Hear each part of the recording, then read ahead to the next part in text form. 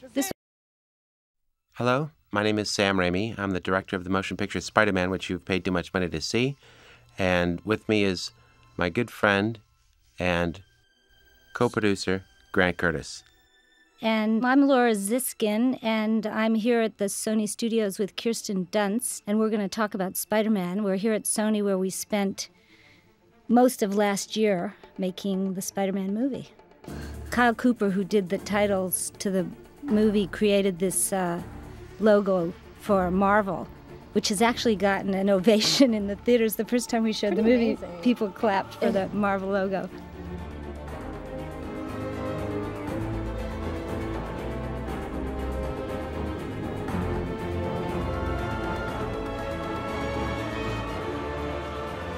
We're recording this from ADR 2 on the Columbia Pictures lot, which is right next to the scoring stage. If you ever get a chance to see it, it's a little black box.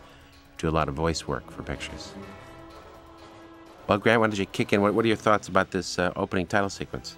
Beautiful title sequence designed by Kyle Cooper and Imaginary Forces. Very well done. He worked tirelessly with a great team of artists creating this. It took many months, return trips to the editing room, back into his world and back to the editing room. A lot of artists and technicians spent a lot of time crafting this sequence.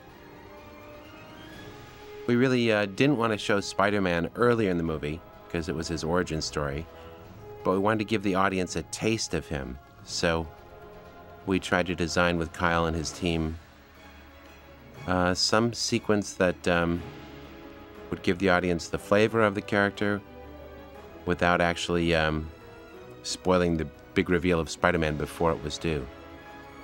I think this is one of the best title sequences I've ever seen in my entire life of any film. When I first came on the movie, Sam said the way he likes to work is to have two editors. They each work individually, and then he sees both of their cuts and both of their material, scene for scene, and then at the end of the first cutting process, he'll screen the two movies back to back, the two cuts.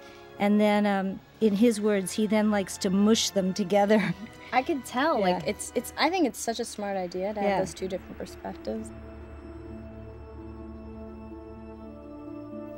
It's a great honor to have a chance to make the Spider-Man picture and work briefly with Stan Lee. He's always been one of my childhood heroes.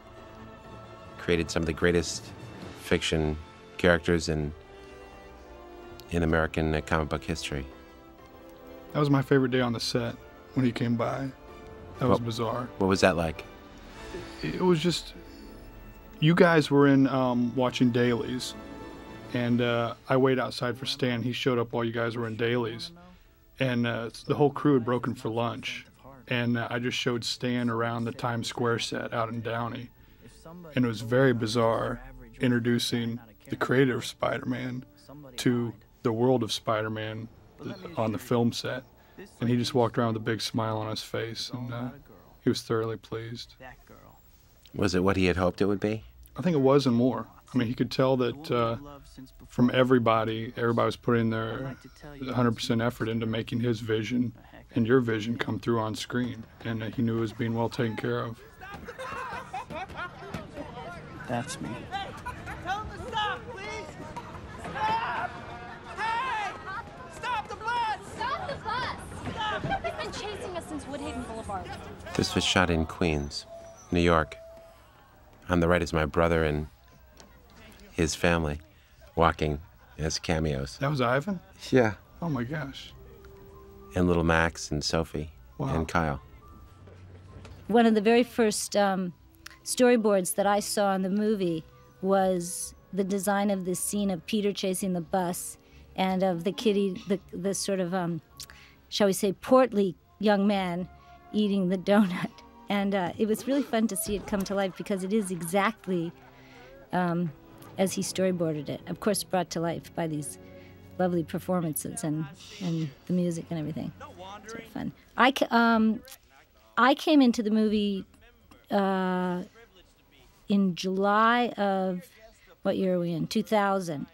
And Sony had already made a decision to make the film and they were in the very early stages of pre-production. The movie hadn't been cast yet, and the script was sort of in a state of flux. So that was when I came on to it. Avi Arad, who's the executive producer, of course, has been with it for many years, and it's sort of folklore now about how long it's taken to bring Spider-Man to the screen. I guess 18 years or so from when they first made a decision to try to make the movie.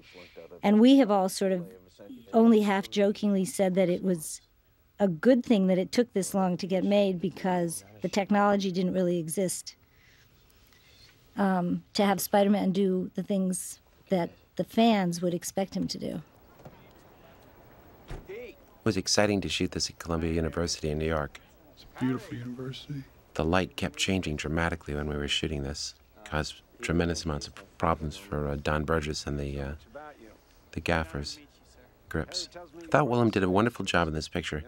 He is both warm and intelligent, sweet in this scene, and that was necessary because we really needed Peter Parker to look up to the character of Norman Osborn. And in some ways, Norman was supposed to be Pete's surrogate father in the piece. So Willem Dafoe had to have those qualities. At the same time, he had to be incredibly physically adept to be able to ride that goblin glider in that incredible suit. It was like riding a mechanical bull from those bars in the Southwest. It took an incredible amount of muscle ability and coordination. And then the third thing we needed for that actor to pull this role off was he had to have obviously a great deal of menace to threaten Spider-Man. And I think Willem really pulled all three of those qualities together and delivered quite well in his performance. This scene inside was, of course, shot months and months before in a location in Los Angeles. Right near USC, right? Right, in the Natural History Museum.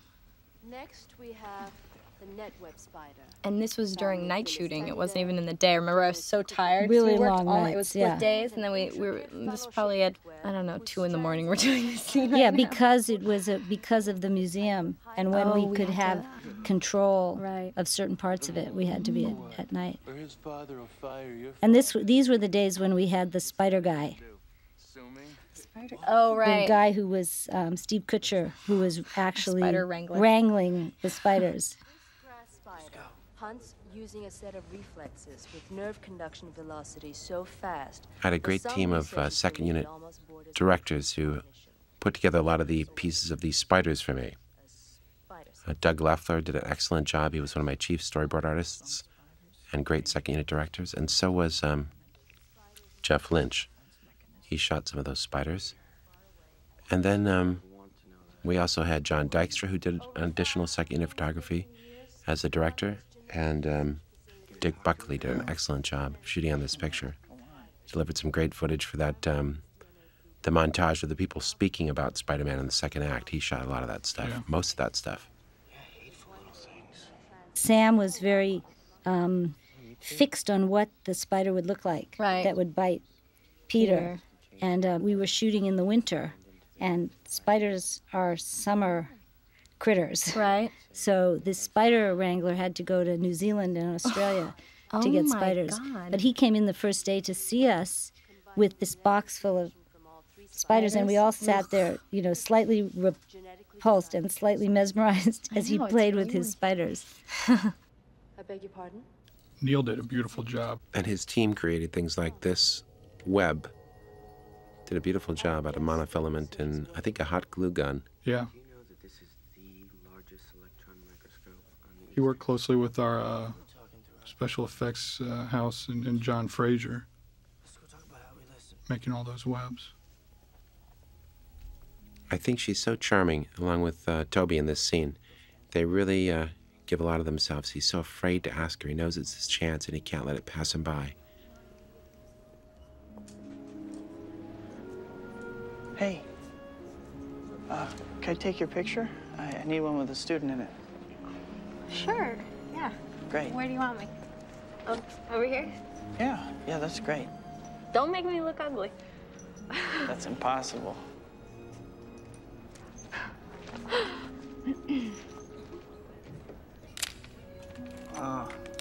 perfect.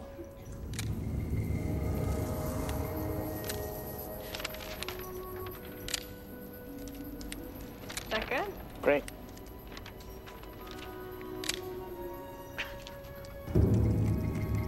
That's great. I didn't really know a ton about Mary Jane. I knew I'd seen more Gwen Stacy for some odd reason. When I first met Sam, I was just flipping through the comics, and I saw her, and I was like, all right, I'm blonde, it makes sense. And I really didn't know a lot about Mary Jane and Peter's relationship, but of course I did lots of research after I got the role. A lot of that is the real spider, a black widow with a dress, they call it, put over it, a little shell snapped over the abdomen of the spider so we could paint the shell without harming the actual spider. But sometimes that spider is created with the help of John Dykstra and his incredible CGI team of artists and technicians. And they really thought they did a great job matching the real spider. General Slocum, good to see you again. Mr. Balkan, Mr. Fargus. Norman. Mr. Osborne. Always a pleasure to have our board of directors pay us a little visit. I want to see the progress report on human performance enhancers. We tried vapor Neil inhalation. Spisak did a lot of research on putting together this lab. I remember what his research told him was these projects come and go so quickly that everything was going to be on wheels. Nothing would be permanent. Everything jerry-rigged and brought in on carts and rolling platforms. I thought that was so unlike what I had seen in the movies and so dead on. Our entire staff certifies the product ready for human testing. Dr. Strom? We need to take the whole line back to formula. Back to formula? Dr. Osborne, I'm going to be frank with you. I never supported your program. We have my predecessor to thank for that. Norman, the General gave the go-ahead to Quest Aerospace to build a prototype of their exoskeleton design. They test in 2 weeks. And if your so-called performance enhancers have not had a successful human trial by that date, I'm going to pull your funding. I'm going to give it to them. Gentlemen, ladies.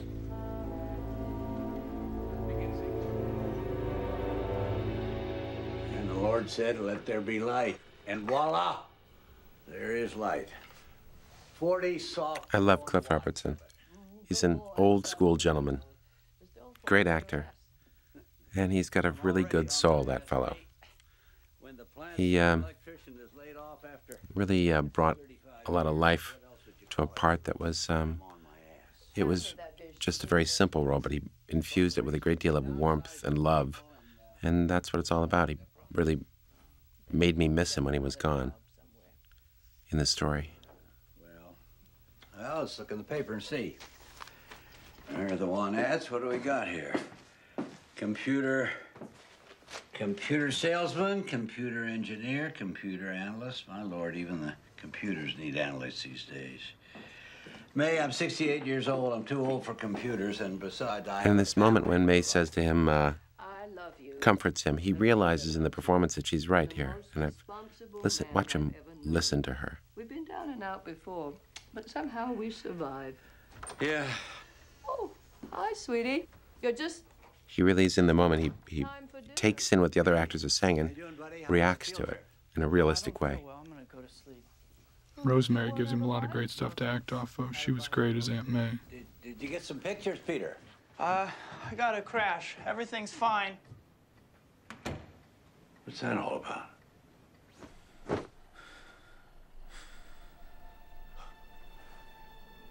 We like this scene. That's a computerized body on Toby.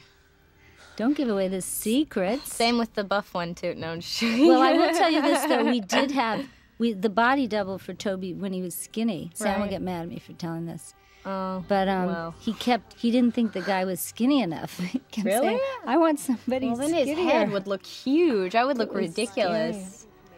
Our editor, Bob Morosky, did a great job putting this dream sequence together. We really didn't have the money left to do what we wanted to do, so it was cut, but Bob scrapped together pieces from titles, old stock footage, was used in Darkman, old picture I worked on with Bob, and some new graphics, and pulled it all together. And even a shot from an old Italian horror picture. What shot was that? That shot of the eyeball with the spider on it. I don't know if it's a Lucio Fulci picture, Lucio Fulci, or some other film, but that's where that's from. Let me reschedule with a proper medical staff and a volunteer. I mean, if you just give me 2 weeks. 2 weeks? In 2 weeks, we'll have lost the contractor quest, and Oscorp will be dead. There's so much going on here with John Fraser's mechanical effects. I remember shooting in there. And all the precision timing with everything he's got going on with the computers and this table bed and the doors shutting. So it was really a beautiful work of art that he put together to make all this look so great. Human potential.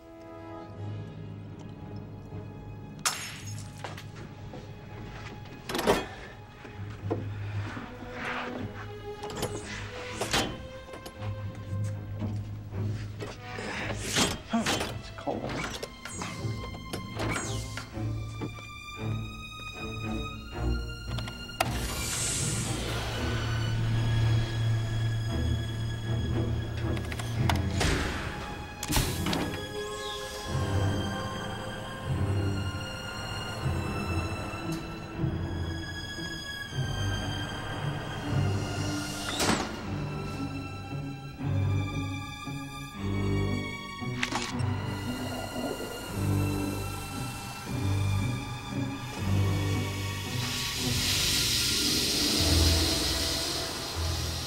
I remember we really wanted to get this green gas, but every time we did a test with the green smoke, it was terribly toxic. Every combination we used with mechanical effects. Finally, at the last minute, we had to just use the white, I think liquid nitrogen, and then colorize it. Colorize it as a post-production effect. Norman! Norman!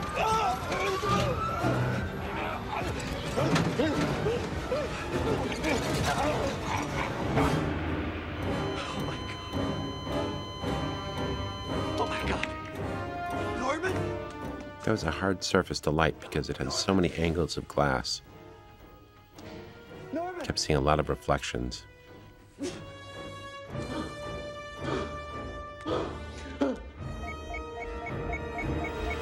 This scene makes everybody jump. Yeah, it's scary. It is scary. Wow, that looks so good. Great stunt pulled off by Jeff Haberstead and his guys going through that window. This was really fun. This was something we tested early on with this giant pair of glasses in front of the camera. Yeah. Yeah, basically Toby had a large pair of oversized glasses that he would hold up, and then the cameraman would rack focus and go back, blurring it as the lenses came into frame to pull off the illusion of out of focus, his eyes being out of focus. Weird.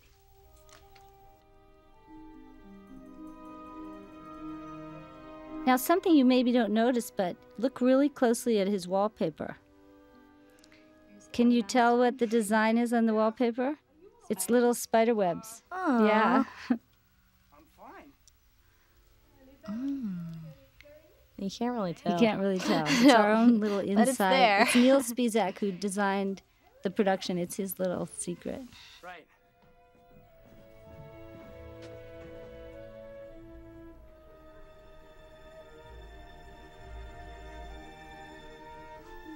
This was all done on a set.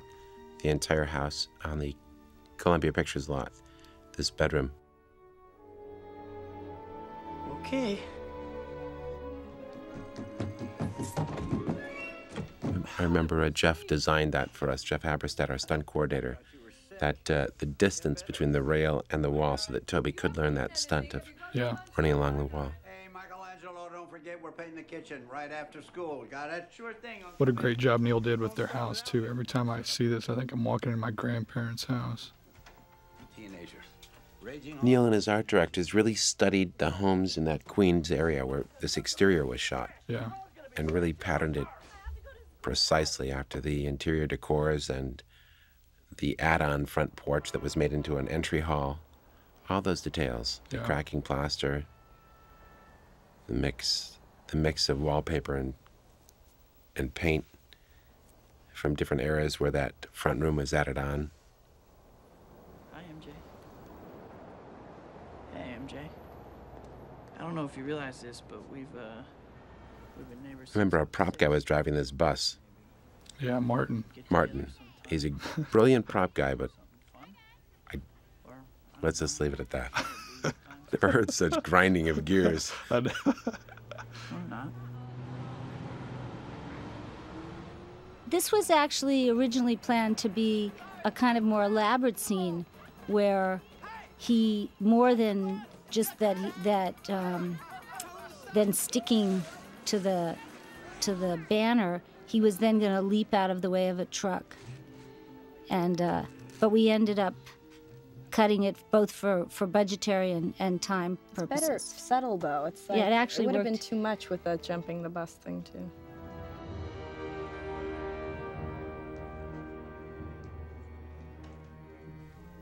Osborne's mansion was also designed and shot here on the Columbia Pictures lot in Culver City. This interior, I remember Danny Elfman saw this place and said, I want to live there. Yeah. I said, Danny, no, that's the home of the villain. You don't want to live there. He loved the design of this particular room. And I remember if you look in this room, you'll see a wide variety of masks that Karen O'Hara, our set decorator, went to great pains to get. Some of them are quite valuable, and they're all quite beautiful. They did a really great job, you know, just with the background stuff of telling the story of his love of masks and tribal masks. What about it? That's Bill Paxton's dad in the background there. Yeah. I love that guy. John Paxton. He's a great actor. He's in Simple Plan for us, too. Yeah, he is. He argues with Bill about feed, or the day of the month. That's right. He's really funny in that picture.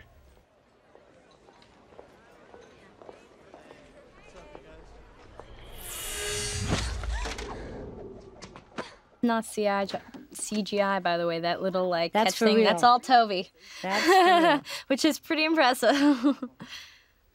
And they put like sticky glue stuff to, you know, stick his hand to the tray too. Many takes of those items flying there, remember? Yeah, there was. This was actually a scene that we had the scene in what subsequently transpires, but the studio had asked us to actually cut the tray part because we'd originally So had great. 2 days scheduled for the scene, Right. and then in the the vicissitudes of production, we had to cut some time, and they wanted us to cut it a day, so we made it that we were going to shoot it in 1 day, and that part of the scene was going to have to go. But Sam and I really, really wanted it. So great, and so we people said love that. we're going to do it anyway, and so we did shoot this scene in 1 day, although it was extremely long. Do you remember how long it was? God, it was like yeah. a 16-hour day. I know, but thank God we did it. Yeah, because you know what, people love that, and that important is used scene. as like one of the clips too. Whenever we do our publicity, like people love that scene. It's so cute because he's learning his powers and he saves her. Parker.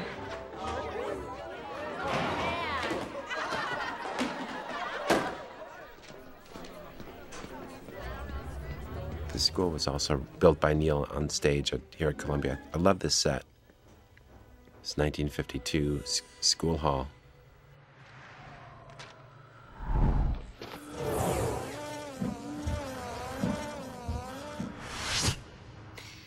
That sequence of the Spidey sense was something that we began designing actually kind of late. We were in production already, and the shot was one of the last things finished. It wasn't the absolute last. The absolute last thing finished was the very last shot of the movie, which took 18 months from the time we started talking about it until it was the very last thing that came in the movie. But this was also came in quite late. John composited all these pieces, shot the fist, shot the background. Yeah, he really did an excellent job putting these effects together for us. I loved your idea there of showing Peter's POV while in mid-backstand. Which one? Looking up at MJ is a great shot. You know, that was Don Burgess' idea. Oh, So, really? yeah, let's pick up a piece of How cool. Peter's point of view at that moment. I thought that was a great idea. Joe, who plays Flash, he was kind of an unconventional choice because he didn't really look like the Flash in the comic book, but we just liked him. Thought he had a great quality. Peter, it was amazing. Of watching Toby think on screen. He's got so much going on.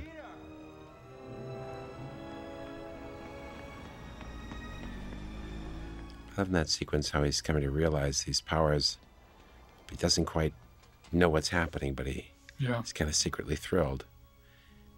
Once he finally delivers that knockout punch, he's stunned, and it transitions into like, oh yeah.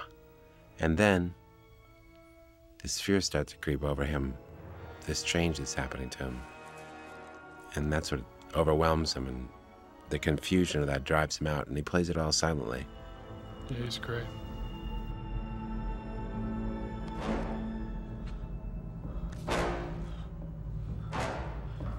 I want more wall climbing in the sequel. I know, I love this, the climbing. I love the climbing this. is the best part. And every time I see it, I get excited. Like that one part where after Uncle Ben is killed and he's like hopping and wall climbing, and it's just so exciting. It's hot. I have a funny story actually about the wall climbing that comes later.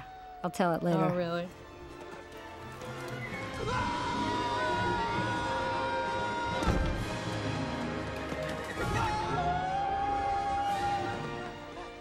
I remember Toby doing that. He was on a treadmill to do those few runs. This was so a really complicated business to get this sequence. Isn't it sad too? It's like so much hard work and nobody realizes it for like split seconds. Well, it's better that they don't know. No, I know, but Rex, they'll appreciate it in the DVD. I love this. Is hilarious. This is really cute. Up, and away, Webb! This was Toby improvising with much encouragement from Sam. Toby can be so funny. Really funny. He's really funny. He's really a great Peter Parker, I thought, in this film. Yeah. He's really amazing. Amazing. This was hard in a way because it was the first place where we actually see the webs, you know, and among the many challenges of the movie, certainly making something that looks like a web that a human-size Spider-Man could swing from was one of the biggest challenges. And a combination of, obviously, practical webs and CG. This is really funny. I know. And then I love that the next shot's like, oop, running home. It's like such a little boy, like, oh, I'm hurt, I'm hurting, I'm running home.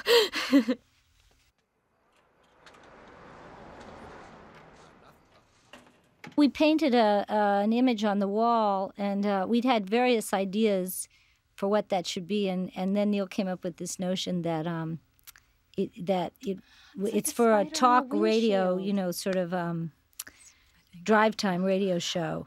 And it's like the spider on the windshield. Yeah, as Kirsten so amazing. pointed out. Well, no, it just came to me. I was like, oh my God, it's brilliant. That's right. Now, little known fact, the woman who plays Mary Jane's mother is my co-producer Ian Bryce's wife. Yeah. She's also an actress in her own right. She loved wearing those leopards. She got the sleaziest outfits. I loved it. This scene was shot at about 6 a.m. the night before I turned 19. On Kirsten's birthday. Yeah, 19, yeah. It was actually, it was on my birthday. We were shooting in the morning, which was your birthday. Right, exactly. And we celebrated. Yes, I got a cake. It tasted like, it was a cool cake because it was like a breakfast cake in a way. It was like strawberry jam and, I don't know, bagel. I don't know, it was weird. It's good. We were fighting the sun. Oh, yes. And the birds, which if you listen Toby's carefully, you close-ups, can hear the birds. Just on Toby's, though, more. The sunrise birds. I got to say mine. And you can see my long underwear, too, in the shot. And can we tell that you're wearing your very own coat? Oh, yeah, that's my own coat. Because we originally were going to shoot the scene without the coat, but it was freezing. Yeah, and that was your coat that we all loved. Worked my way through college. I think this scene was shot on Kirsten's 18th birthday, is that right? Can't wait to get I think so. So I remember there's a big cake. Yeah. At the end of the night. Yep. It's our last night in New York. Very cold. It's true. The whole crew had hoods on and scarves and gloves and hats and. Act. On stage. Really? She does such a beautiful job here, opening up a little window of her soul to Peter. You're awesome in all this cool plays. Really? Maybe the first time MJ's ever really done that Cried to like a somebody. baby when you played Cinderella. Peter, that was first grade. Well, even so, sometimes you know people. I remember like a lot of the scenes. In this case, Toby and I just had to keep cutting down the dialogue and cutting it down What do you see coming for you? to just find the minimum that we could say. I don't know. Although David Kep did a great job writing it, and then Alvin Sargent did a beautiful job polishing it. When we got there, we just realized that less had to be said to make it work. For you? Yeah, I think that garage back there became your guys' office between takes. Or the next door garage, the door would come up and you guys would work out of the office. Or out of the garage. You're taller than you look. I hunch. We were really racing against the sun this night, I remember. Mostly because that's last-minute edit session before the performance. Yeah. Okay, Grant, what kind of car is that? It's a Dodge Viper. Is it really? Not a Viper. I No, thought it it's was the lower-end No, version. it's not a Viper, it's a Dodge Crate. Yeah, thank you. What is that thing? It's pretty. Our transportation coordinator, Randy Peters, let me drive it home one night when we had one in Los Angeles.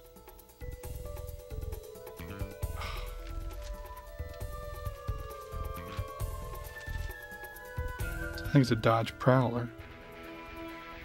Is that it? I think you're right.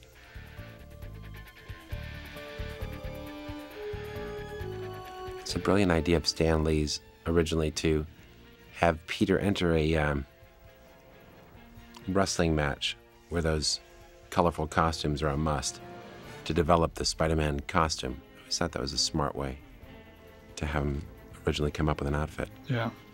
This was one of the Marvel artists who we got to do some of the sketches so that the design of the costume would look like the comic books, for the comic book aficionados.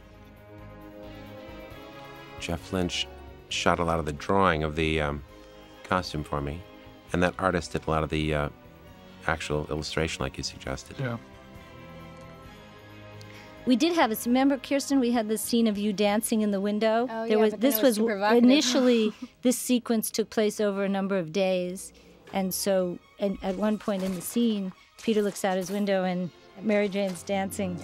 Oh wait, no! Remember, What were I you was first dancing in my underwear. Yeah. And then in a leopard thong. No, not really. No, then we covered you up. Yeah. Then I wore pajama pants because it was a little too much. It was cute. Oh, now I see their spider webs. See the kind spider of. webs? Yeah. Yeah. Ooh. I love this. What is this? This is hilarious. Okay, thanks. It's like such a little boy. That was It's a so cute. Toby ad lib. That's pretty that cute. came out of the scene with her. I love that. I love the Yeah. webs. That looks cool. Meanwhile,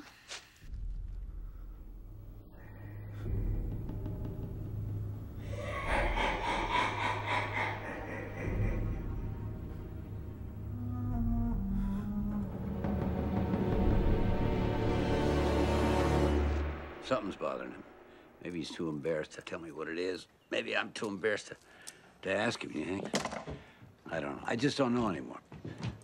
Hey, going to the downtown library. I'll see you later. Oh, yeah, wait, Pete. I'll drive you there, buddy. Oh, no, I'll take the train. No. I need the exercise. Go on. Go. He needs the exercise. That's a funny line.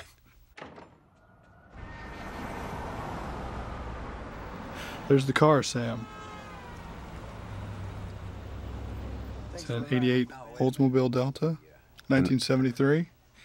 It's a 1973 Delta 88 Oldsmobile.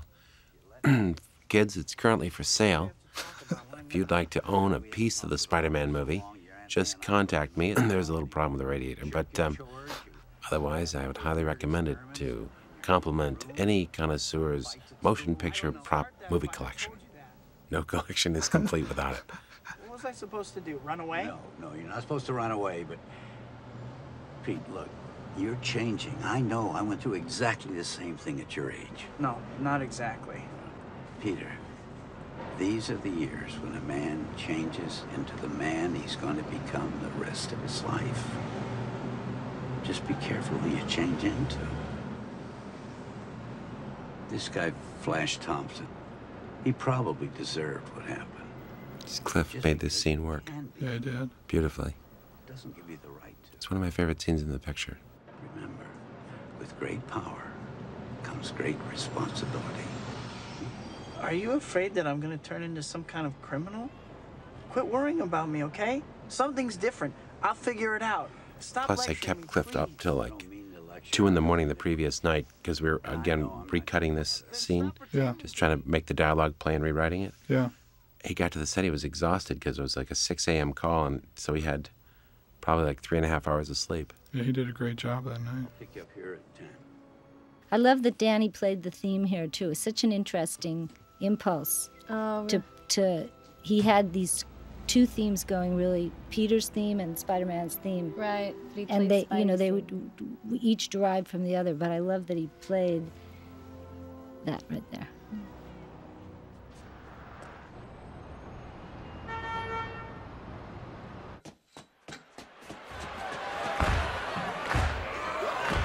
This was pretty funny.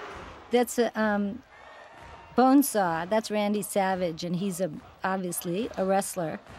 And when he came to audition for us, I just fell in love with his voice. Like, amazing, that voice. Do you remember when Randy Savage came in and met with you for the first time on this? I can't remember our first meeting. Yeah, you were asking him what type of moves that he thought would be good on screen and stuff like that.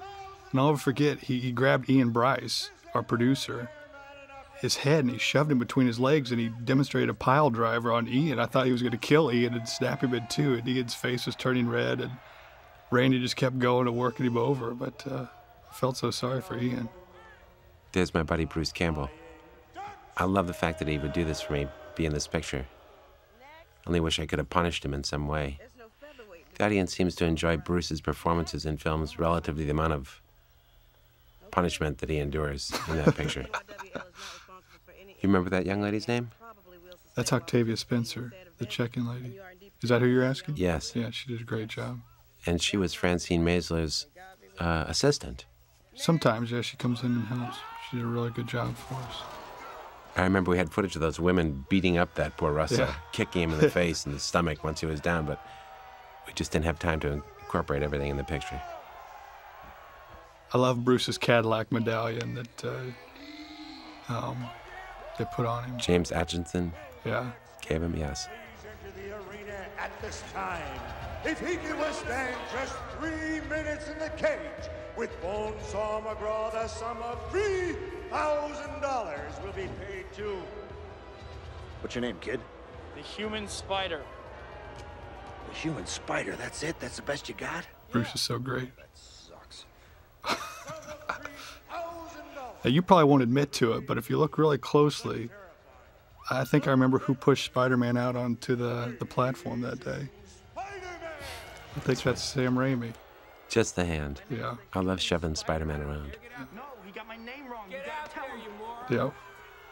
Yeah, that was actually one of our PAs, Reese, who shoved him out, but that was your hand. And I think I remember who's throwing the popcorn at Toby here as well. How dare you? Yeah, well, you're not as nice as everybody says. Somebody's got to tell the truth someday. Well, I guess it was a pleasure working with you. Yeah, thank you, sir. Oh, my legs! Oh, God, I can't feel my legs! That's something, that line came from a real story. Rob Tappert once was driving in Detroit, and he had just, my partner, a good friend, and he was going past an automobile accident. They were pulling some guy out of the car, and that's what he was screaming. Oh, really? My legs, oh God, I can't feel my legs. As horrible as it was. How twisted. That's why it's in the picture. Really wanted to give Peter Parker a taste of what was to come. Some kind of mistake. I didn't sign up for a cage match. Hey, unlock the thing. Take the chain off. Mark Andrews, our storyboard artist, contributed an incredible amount to this whole fight scene. A lot of the ideas in this scene are his, and was really guided by his brilliance in his great storyboarding. Do you remember Mark? Oh yeah, great guy. He was an animal. He could just crank those out. He had such great ideas too. And then a lot of these fighting moves were developed by Jeff Haberstadt and others by Chris, our stuntman. Yeah, Chris Daniels did a lot of great work. Great Spidey pose reference. He did a lot of homework, and he really knows his Spider-Man poses. And then some of the ideas just came from watching those big-time wrestling videos, like with the chair, beating him up with a chair. Oh, yeah. And Randy had a lot of great input on all this. Now, wasn't this one of the first sequences we filmed with the wrestling arena? Yes, it was.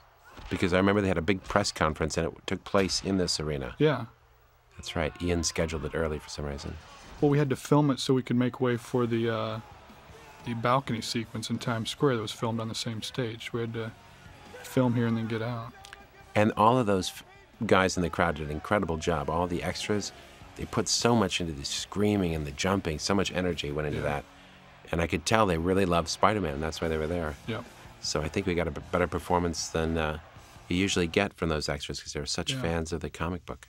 Cash Oshman was the extras casting director on that. He did a really good job giving us a lot of great people.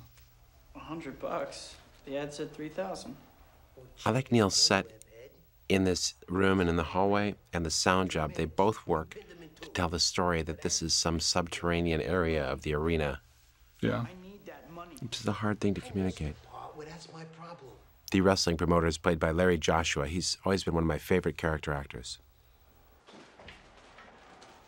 This is such a pivotal scene and so much right out of the comic book, and something that we felt we had to really, do in a way that the fans would recognize it. Right. It is obviously the scene upon which the whole story turns. Thanks. What the hell's the matter with you? You let him go.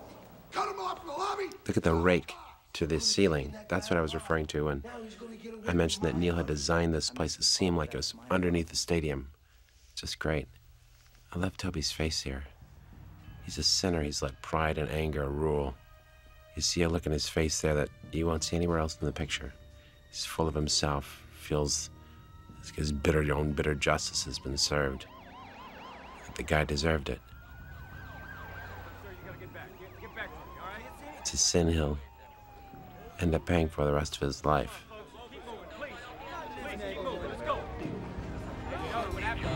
Someone got hurt. Wow.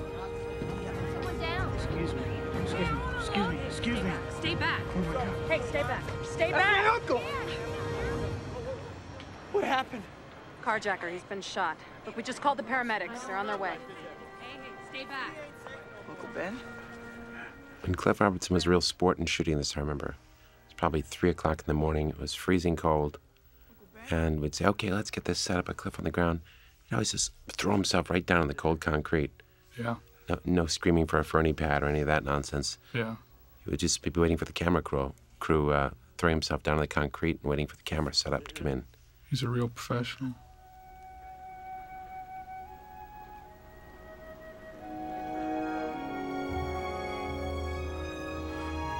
I remember it was written originally that Cliff was already expired when Toby's character came up to him. But I think it was his idea to say, why don't we just have me alive? Yeah. To make contact with Peter one last time. It's a great idea. That alley that he just ran in was the same alley that he climbed up the wall in. Mm-hmm. We shot one in the day and this at night, obviously. Yeah. Downtown Los Angeles. I love this. I have a funny story about this. We did a test of the CG Spidey climbing up the wall, which was a very early iteration of this scene right here. And I took the test. I called Amy Pascal and John Calley, and I said, we put Toby in the suit. And we tested him climbing up, we put a wall on its side and tested him climbing up the wall. And I want to show it to you. We were in pre-production. I was trying to get more money for the movie, basically. Right. And I called them into the screening room, and they came down, and they watched it. It was CG. Right. But I said it was Toby in the suit. They went nuts. Really? They said, oh, my God, it's amazing. He looks so incredible. Right. And then you're like... Then we laughed. Yeah. This was a composite of Toby's real face put into the CGI Spider-Man. That was a very tricky move.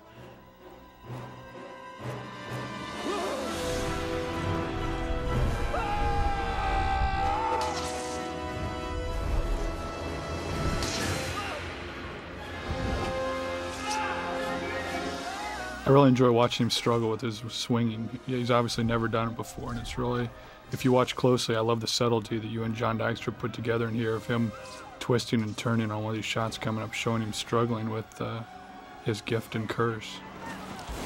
Arthur Coburn was insistent, one of my editors, that we had to track his progression, that he had to have, as far as his development of grace, he had to be as awkward as possible in this early sequence to sell it.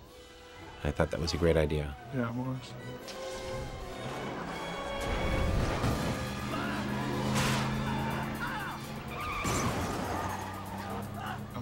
I shot this car sequence with our second director of photography, Chris Faluna. He did a lot of great second unit work for us. Chris is a gamer. He's so happy to be going.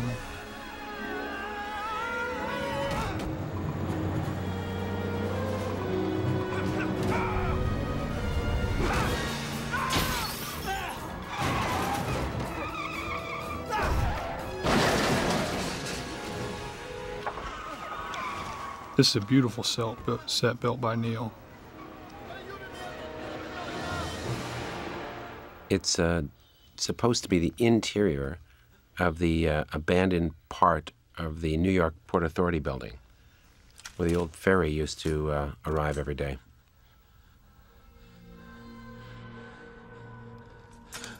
Who's there?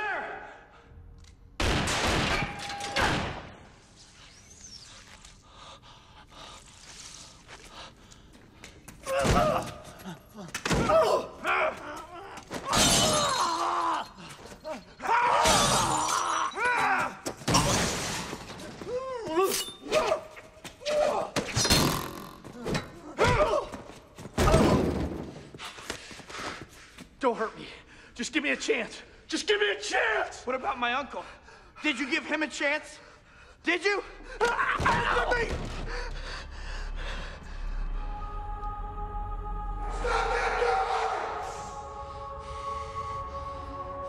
Great moment. It's very powerful. Yeah. Thanks. Again, this is this moment that is so much a trigger and so integral to what made the whole story work in the comic book. And I've heard a lot of discussion about, there's this whole notion that Spider-Man doesn't ever kill anybody, but he has to be responsible for this guy's death. So the guy actually trips, but the whole sort of ethic of Spider-Man is he defends people, but he doesn't ever Kill really, them. yeah. Even, of course, with the Goblin, who's He kills himself. responsible for his own death. Yeah. He just has a lot of good luck in that way.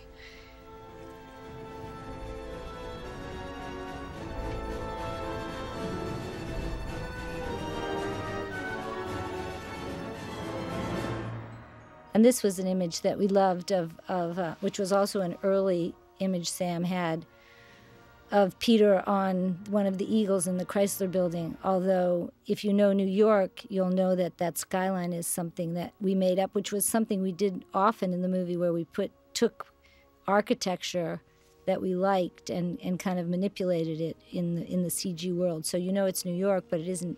No street is maybe exactly photoreal, but it really is. That's why I don't know. New York has never been shot in this way, and I think it's so inventive and beautiful and romantic in a way when he swings through the city.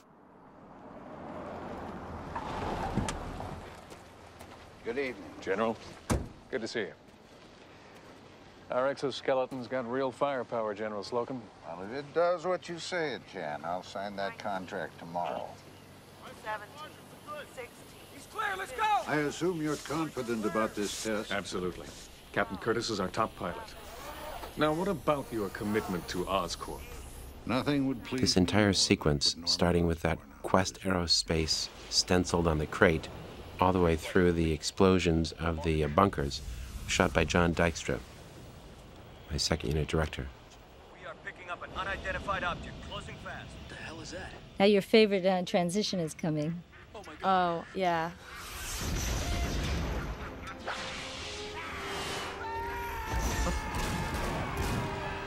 Yeah, I don't. That's really fun. So cool. That is really I love fun. it. Chess. You know, Sam just mixes such a great. You know, we have some action, and then you come to the more humanistic things, and like it's just so great how he balances all of that out. You're never like the kids in the audience are never like too scared because right after comes like a happy thing or a sweet thing, or it's just a great mixture of action to the storyline. I don't know. It just blends very nicely. Peter, the Science Award. That's terrific. Yeah.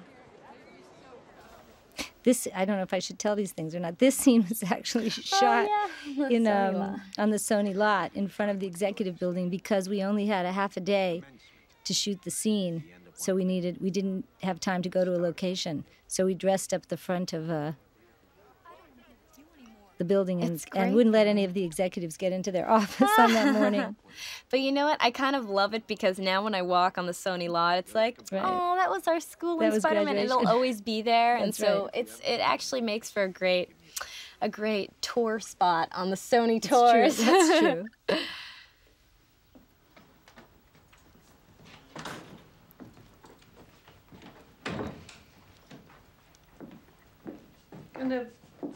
Can I fix you something?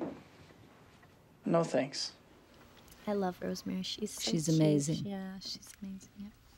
She's so beautiful, I think. She's magnificent looking.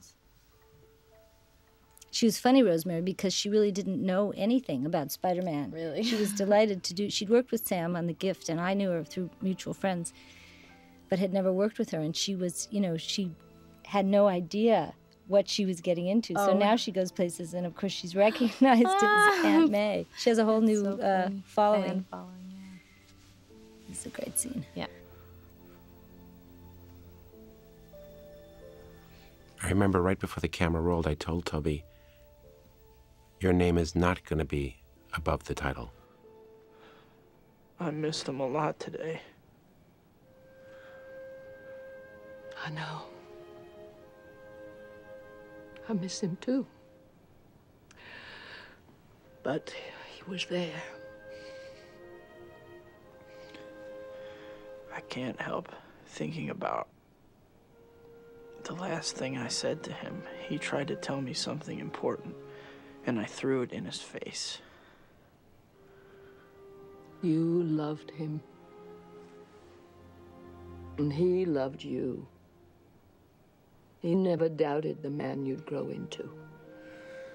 How you were meant for great things. You won't disappoint him.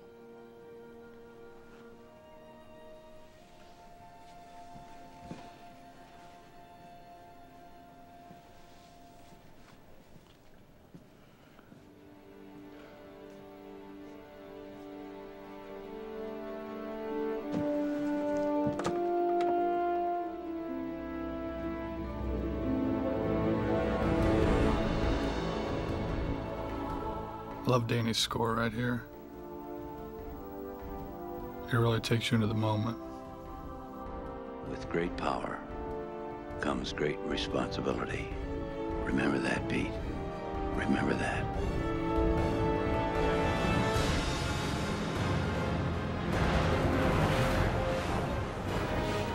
That shot was shot with an Earl Wiggins cam in downtown LA with the New York background. Great shot. Doug Leffler shot this little scene for me, the whole robbery there. Mm-hmm. And these snippets were shot by Dick Buckley, second unit director. I love that dog next to her. We called her the dog walker. Get a load of this. Throws up his hands, ropes come out. These guys I actually found on a construction site. We were in shooting the scene in front of the library with Uncle Ben, and we were trying to get, you know, like real faces, great faces. And I found these guys in this construction site. And they couldn't believe it. They said, "What do you mean? We're going to be in a movie?" Oh, that's cute. It's always better to get, you know, real people. Guy with 8 hands. Lucy Lawless, friend of Sam's. And this guy I love. Yeah, he was really funny. Doesn't he look like Owen Wilson? Kind of? A little bit.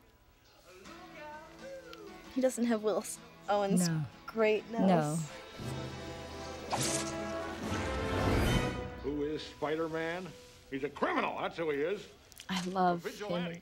Oh, He's fantastic. J.K. had worked with Sam in The Gift, and he came to see us in New York, and it was one of those, it was like meeting you, my dear. It was like, this guy has to play this part, born to play the part. And then once we got the hair, it's the thing about hair. I Once we know. got the hair, he was Jameson. And Sam's brother's in this scene also. Like the Delta 88 and Bruce Campbell, Ted Raimi is in all Sam Raimi movies, and he's hilarious. Whichever one's cheaper. Mr. Jameson? There's Sam's brother. There's Ted, yeah. So both Macy's and Conway's both have 3/4 the same. We sold out 4 printings. Sold out? Every copy. Tomorrow morning, Spider-Man, page 1 with a decent picture this time. Move Conway to page 7. There's a problem with page 7. I make it page 8 and give him 10% off. I make it 5%. That can't be done. Get out of here! He's really He's so funny. good, yeah. And Sam loves to work with him because he loves to, it's such a big brother, little brother relationship. Really? He really likes to torture him. He makes him do, 12 takes. He's really kind of sadistic. For a picture of Spider-Man. He doesn't want to be famous, and I'll make him infamous. It's a famous New York extra radio man that goes sneaking by right there. Do you remember him? Sure do. Radio Man. He's a classic. He was in For Love of the Game, but he got found the cutting room floor. But he did a great job for us in that one too. What are you doing around here? I'm begging for a job. How about you? Oh. Every time I see these two together, they really make a connection for me. Yeah. She gives a little bit of herself in everything she does. She's very generous. I just got off the job. That's great. She's great at playing layers and levels of things. She's so embarrassed, doesn't want Peter to know. I see she's not a very good liar in the scene. Excuse me, Miss Watson. I'm talking Busted. Hey! Yes, Enrique, okay? I get you. Well, you better not happen no more, you hear me? Pete even feels worse than she does about the whole thing. He's very empathetic. Try There's my the cream- button. Try my cream Try my cream pie. That's nothing to be embarrassed about. Don't tell Harry. It makes you want to go to New York. Yeah, that was a beautiful day too. It was. I We're love. going out, didn't he tell you? Oh, yeah, right. I think he'd hate the idea of my waiting table. There's like paparazzi guys too. Toby really pisses off the paparazzi guys. They're nicer to me, but for Really? some odd Do reason, they go away when you tell them to go away? well, they're just like nicer to me because the more you act like oh, don't take my picture, the more, I don't know, it's just a wave to them or whatever, and they go away then. Right, give them their But moment. Toby likes messing with them a little bit more, and they were all in his eye line. They just stayed out of my close-up eye line, but they throughout his eye line the whole time, they were always taking his Yeah, I pictures remember that. and stuff like that. Well, I'll come by and have some of your Moondance coffee someday. And I won't tell Harry. No, don't tell Harry. I won't. I won't tell Harry.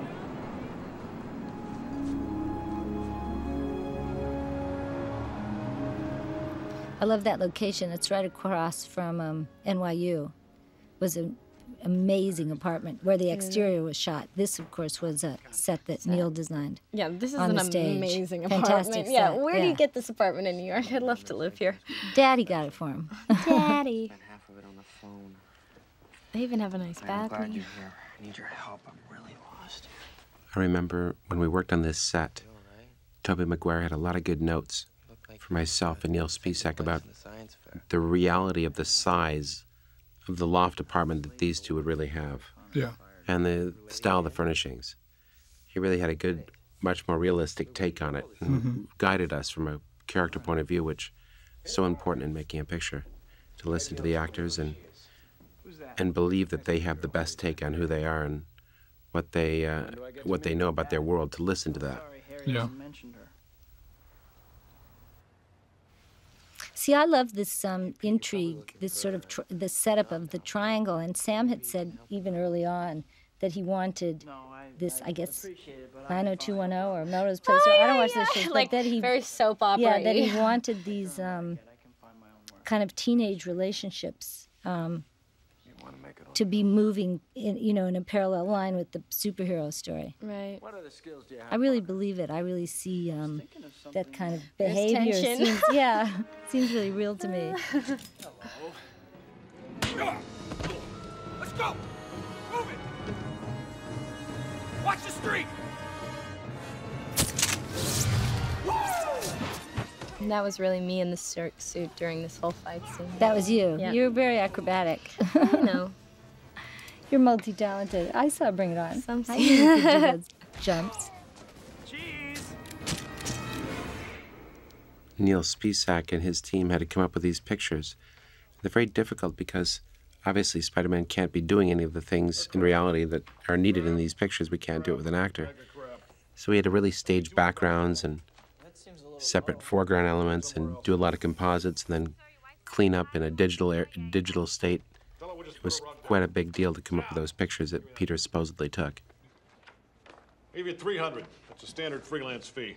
Tear up page 1, run that photo. I like that there's a slight old-fashioned quality to the whole film. Like, it definitely feels like 50s comic book, even with what we wear. Like, I told Jim I really wanted to wear a trench coat in the film because it just signified for me that classic girl in the comic book kind of look and everything. Yeah, I'm pleased about that we captured. Looks like a comic book. Yeah, and it has an old school feel to it, the movie, a little bit. I was so happy that Elizabeth Banks took the job of Betty Brant out in the reception area here. Because with a talented actress like that, I was able to have these actors make a moment when there was really nothing there. Bill Nunn did a great job as Robbie Robertson as well. I'm Peter Parker. I'm a photographer. Yes, I can see that. He strikes out everywhere. Yeah, he strikes out. But at the same time, I see on his face that, as lame as he is, he's actually achieved one of his dreams. So he feels a sense of fulfillment. Yeah. In short, ladies and gentlemen of the board, costs are down, revenues are up, and our stock... Neil designed this set on the Warner Brothers lot. That is one of his best accomplishments. It's really beautifully detailed, and he's created these depressions in the walls where he would hide these fluorescent tubes. Quite beautiful, giving it a lot of dimensionality. Why wasn't I told? The last thing they want is a power struggle with entrenched management. The deal is off if you come with it. The board expects your resignation in 30 days. But you can't do this to me. I started this company. You know how much I sacrificed? Oh, Max, please. Norman, the board is unanimous. We're announcing the sale after the World Unity Festival. I'm sorry. You're out, Norman.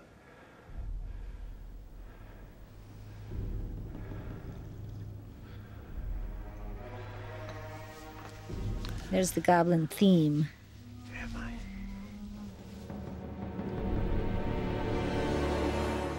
Welcome to Oscorp Industries Unity Day Festival. Let's hear it for Macy. What a complicated shot that is right there. I mean, you've got Downey, you've got New York background plates, you've got pieces shot on the stages here at Sony.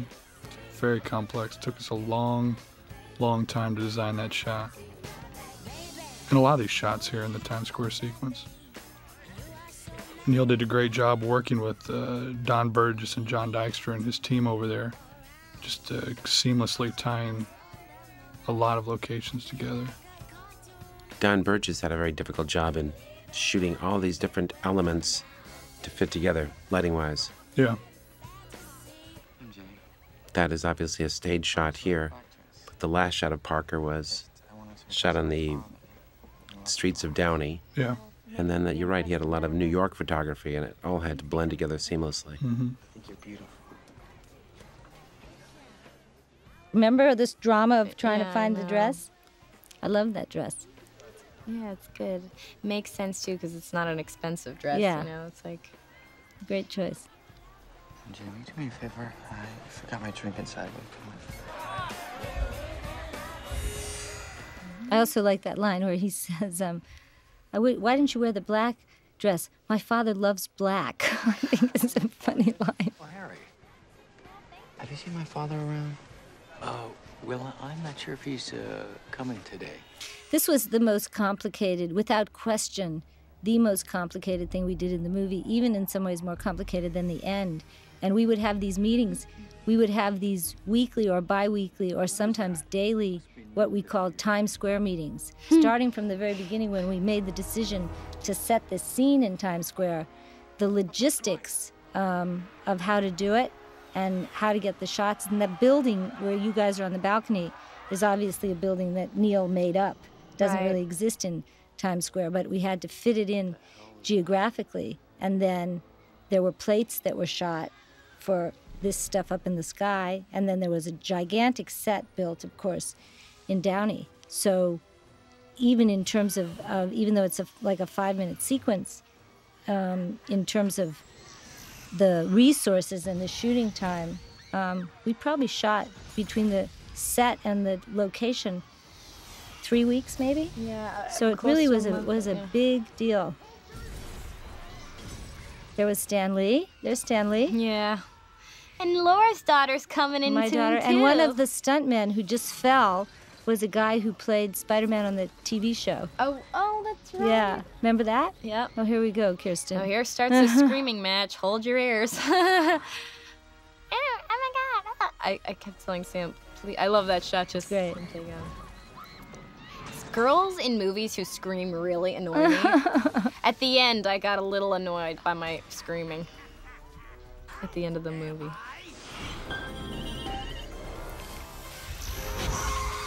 I love that. That's one of my favorite things. The pumpkin bomb was kind of fun because, you know, the goblin was full of, oh, there's my daughter. Yeah. Hi, Julie.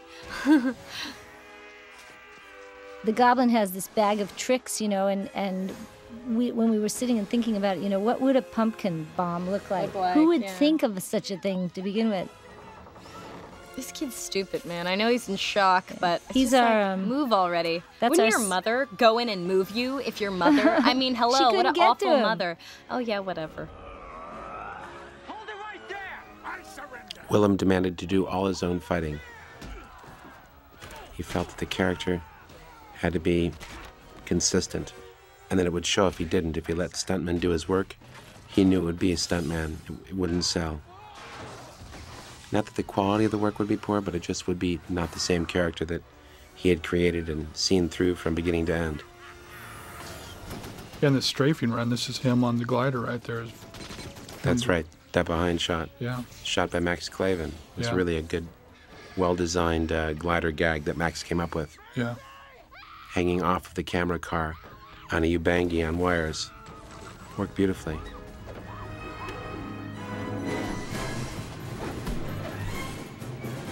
The storyboard artist, mostly Doug Leffler in this sequence, did a great job designing all this. He had a lot of help from Neil Spisak in the production department, obviously, with balloons and the set, and also Jeff Lynch and Dave Steffen contributed a tremendous amount to this. But really, my hat's off to Doug. He's such a great visualist.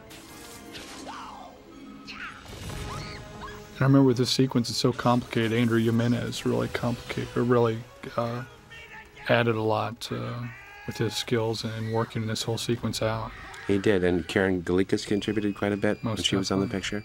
And also John Dykstra and the whole animation team made each and every shot come to life. But finally, it couldn't have been put together unless we had, in this case, Bob Murawski, who really worked these pieces as the editor, made them all come together. And that was a great swinging shot by our stuntman that Jeff Haberstadt put together. They shot it over the blue sky, over the ocean, because there's obviously no green screens that big. So they shot that out the ocean. Beautiful swing. I thought Neil Spisak really came up with a beautifully romantic location here for the moment between Peter and Mary Jane. He really did his homework. I mean, I've talked to a lot of New Yorkers that didn't even know that this existed on top of the Rockefeller Center roof garden, and it's such a beautiful place up there with the church in the background.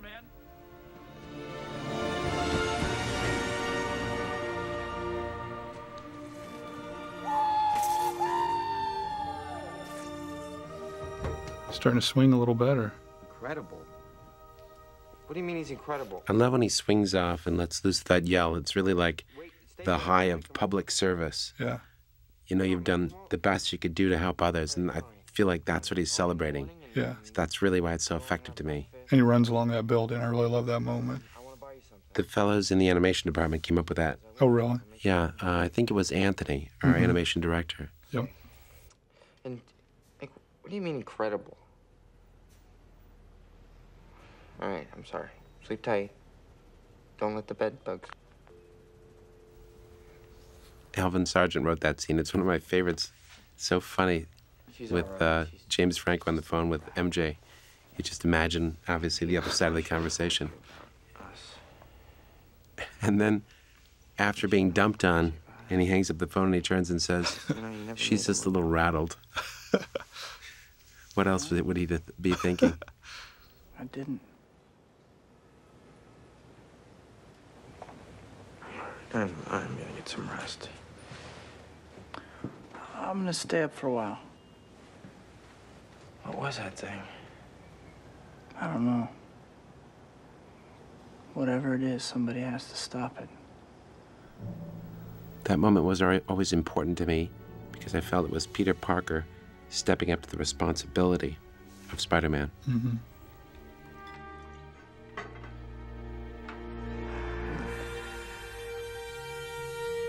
Somebody there? Somebody. Who said that? I love this sequence with Willem. It really takes you to the depths of the insanity that his character is starting to plummet down into. And I really love the device you came up with the mirror, showing his two different personalities and interacting with his two different personalities.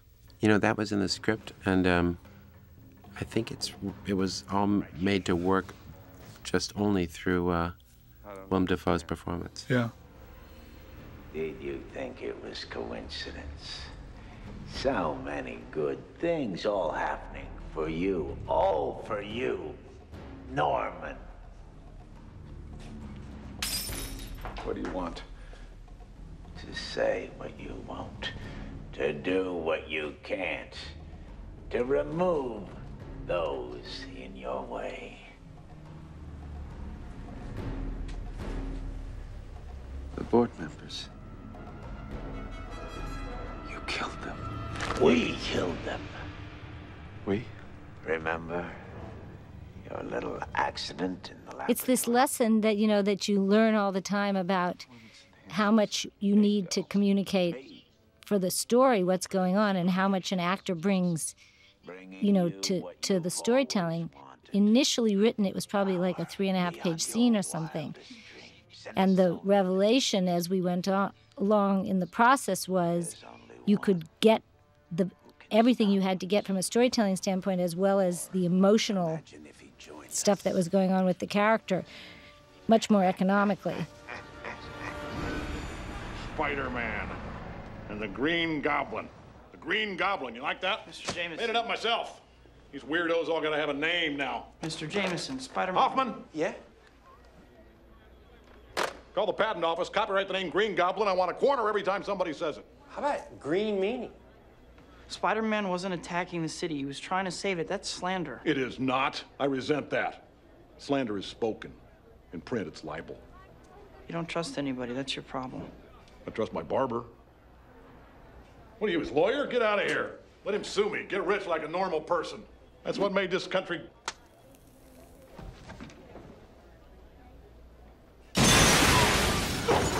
I remember shooting that scene with the cigar flying back into the window. Usually it would miss the table. Sometimes it would land in J.K. Simmons' lap, burning him.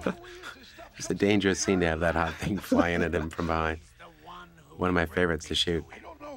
You are useless. Jane Alexander did such a great job with his hair. It's so J. Jonah Jameson. He's great. Hey, kiddo, let Mom and Dad talk for a minute, will you? Sleep.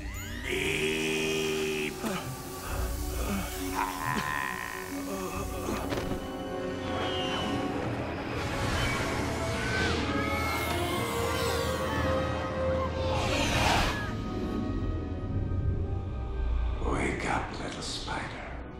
Wake up. No, you're not dead yet. Just paralyzed temporarily. You're an amazing creature, Spider-Man. You and I are not so different. I'm not like you. You're a murderer. Well, to each his own. I chose my path, you chose the way of the hero. And they found you amusing for a while, the people of this city. But the one thing they love more than a hero is to see a hero fail, fall, die trying. In spite of everything you've done for them, eventually they will hate you. Why bother? Because it's right. Here's the real truth. There are 8 million people in this city. This whole notion of trying to see, at least see the eyes, even though we couldn't see any of Toby's features. And of course, I think the genius of what Sam did in the end of the movie was find a way to reveal Toby's face in the final scenes, because it's, as you can see looking at this, you're limited in what you can, how you can act behind those masks. Create. Or we could destroy. Cause the deaths of countless innocents in selfish battle again and again and again until we're both dead. Is that what you want? Great animation that the fellows did it over at SPI. I love him leaping on that glider here. He seems like he's got to balance himself for a brief moment. You gotta grab a hold of the front of the glider to stabilize himself, and then it seems very real to me. Yeah. In spite of everything you've done for them, eventually they will hate you.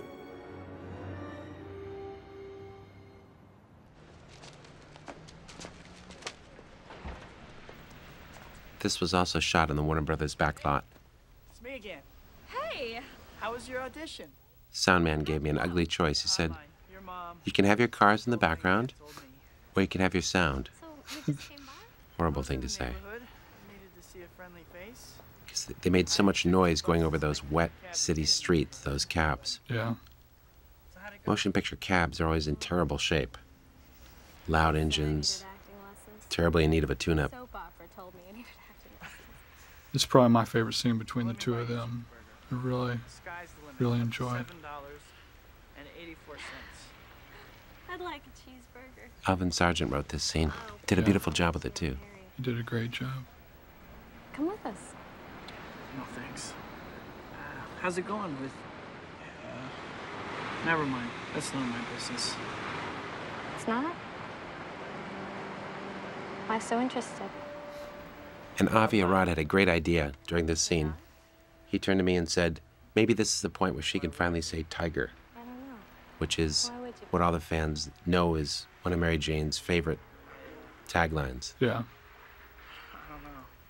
So Kirsten then said, why don't I say it just as I leave at the very end?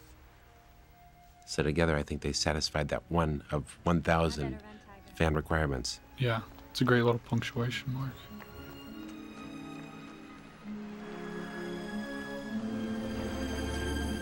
Check it out, man. This scene was further torturing of Kirsten in very, very cold weather and freezing cold water. Now, this was not a fun scene. Yeah. Although I did like to do my little butt kicking. You did. I could see the sidewalks are higher on the back lot, so the water floods in the Right. street. You're up to water in your ankle. This was tough because we were all bundled up in front of heaters, and you were out there for hours. Freezing my booty off. Yeah, that was a... And trying to be romantic still at the same that's time. Right.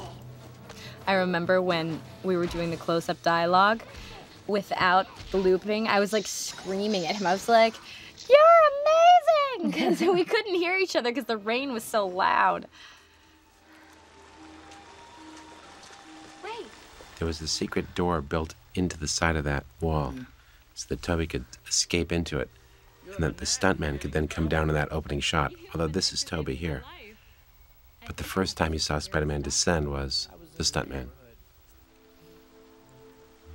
Does she know or doesn't she?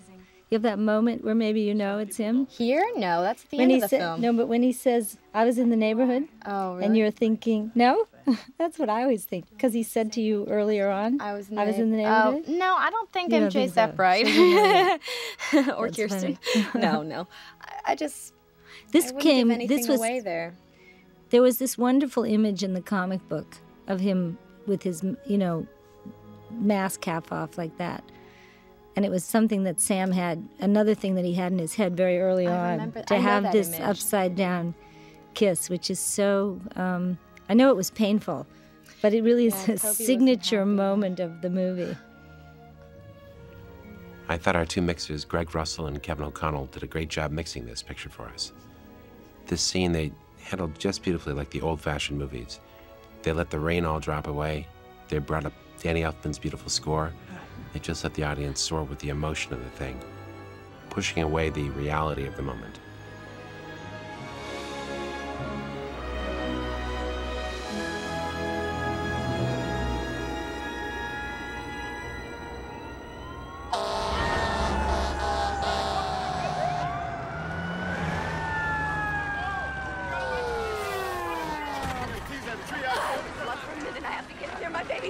This was a great piece of location work in New York. And I was very impressed that they let us blaze that building as large as we needed to. Yeah. We really owe a great debt of thanks to the city of New York for that. And John Fednich, he was our New York location manager. He did a lot of great work securing the permits and the permission to do that. When Spidey swings in through that window, the one piece of animation that I love so much is when the animator lets his web get caught in the updraft of the heat, and it floats upward in a moment, right before they cut. Really captured the lightness of the web.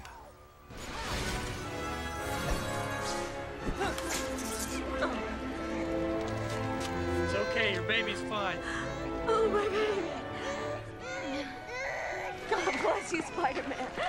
Bless you. The blanket has like no dirt on it or anything. Now, come on, you guys. Oh my God, there's somebody still up there.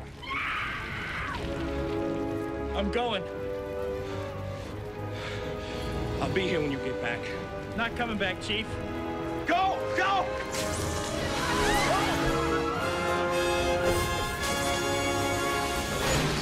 This scene that John Fraser and his team of fire experts put together, I was really impressed by. The amount of fire and the fact that they pulled it off so safely was incredible. So initially, we thought the suits were flammable. Oh my God. And we did all this experimenting with fire retardant. Scary, very scary. That's so scary that, yeah, that's... This sequence is, just the action in this sequence is amazing, I think. Like a moth to the flame. What about my generous proposal? Are you in or are you out? It's you who's out, Gobby. Out of your mind. That's such a cheese line, but really cute. You so Gobby. Out of your mind. That's one of my favorite pieces of animation there. The fluidity of movement and the the fact they really capture the awkwardness of the human form and its grace at the same time. Yeah. He's always impressed by it. I love the weapons, though. This was another kind of a challenge that we'd had this notion about what Sam called razor bats, or these, you know, the pumpkin bomb turns into these flying boomerang knife things. Scary. Great sound design in here as well. Steve Flick did a great job in putting these sounds together with his team of effects cutters. MJ, will you stop goofing around? Harry, relax. He's here. Are you ready? Yeah. Oh, I'm sorry I'm late. Work was murder. I picked up a fruitcake. Why, thank you, Mr. Osborne. We're so glad you could come. And who is this lovely young lady? MJ, I'd like you to meet my father, Norman Osborn. Dad, this is Mary Jane Watson. Hi. How do you do? I've been looking forward to meeting you. Happy Thanksgiving, sir. Now, where is Peter? He better have remembered that cranberry sauce.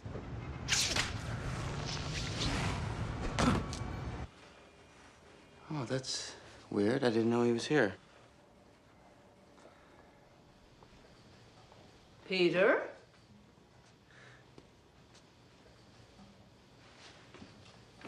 Peter? The Spider-Man mask obviously wasn't made to come off so easily. James Atchison really had to design one just for that shot that could be pulled off in an instant. He knew it would never hold up to scrutiny, so he made certain that exactly what the shot would be and designed it for that. Bit of a slob, isn't he? All brilliant men are. We actually put Toby up there. You did? On You top? betcha.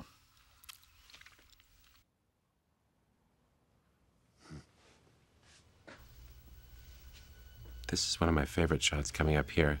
He looks up, he's not there. When we come back down, he's already a step ahead of us. Furious about it.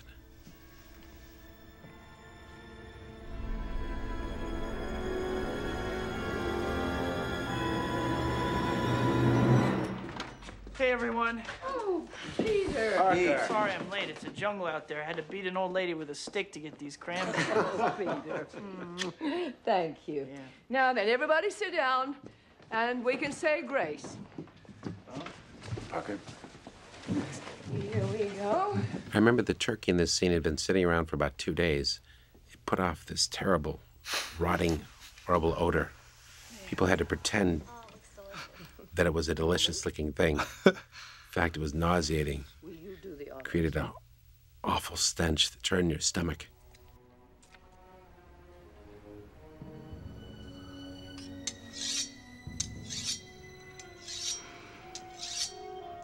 Why, Peter, you're bleeding. Oh, yeah. I stepped off a curb and got clipped by one of those bike messengers. Oh, let me see. Oh, my goodness. Oh, that looks awful. Oh, it's nothing. I'll get the first aid kit.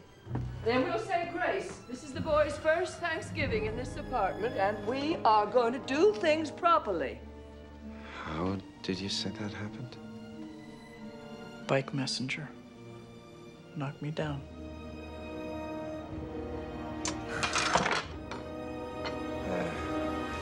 You'll excuse me, I've got to be going. Why? Something has come to my attention. Are you all right? I'm fine, just fine. Thank you, Mrs. Parker. This sequence, it's such good movie making because it's so entertaining and it's such good, concise storytelling. You know, it's such a pivotal moment in the movie where everything, you know, comes together and all the conflicts are, all the rest of the movie is set in motion. Your mother was beautiful, too. They're all beautiful. Until they're snarling after your trust fund like a pack of ravening wolves. You're wrong about her, Dad. A word to the not-so-wise about your little girlfriend. Do what you need to with her, then broom her fast.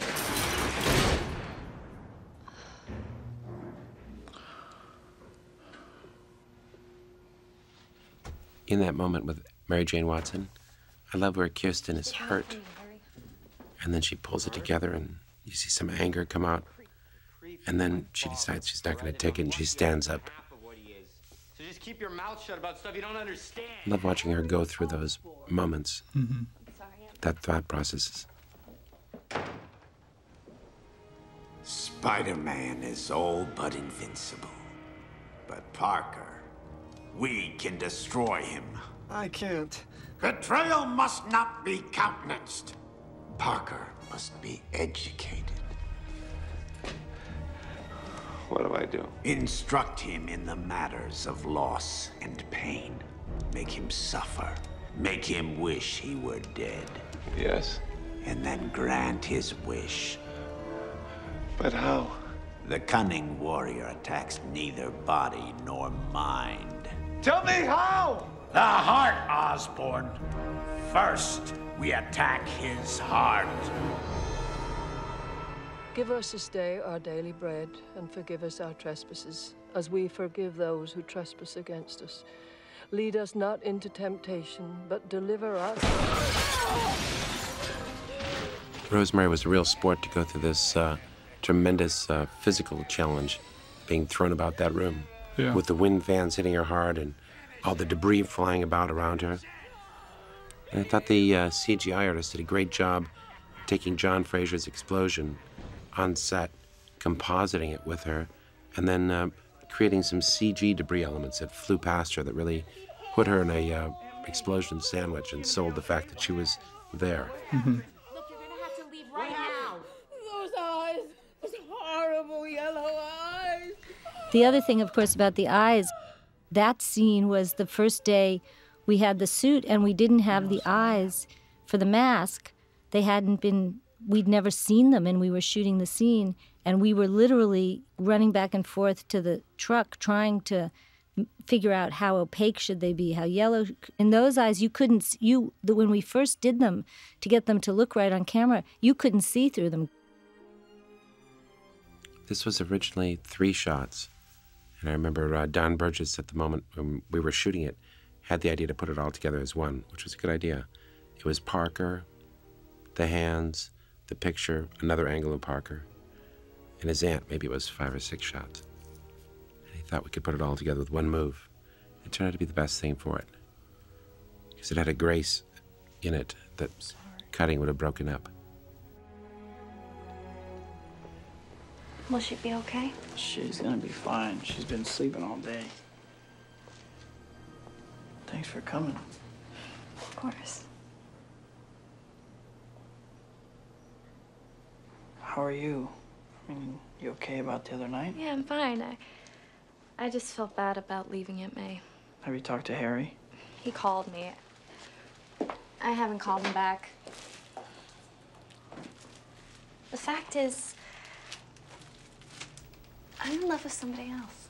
You are? At least Alvin Sargent did such a beautiful job of writing this speech by Peter. It's So No, go on. heartfelt, and it really gives you a glimpse into the depths of his soul and his feelings for her. little girl with a crush. Trust me. It's funny. He saved my life twice, and I've never even seen his face. Wow, him.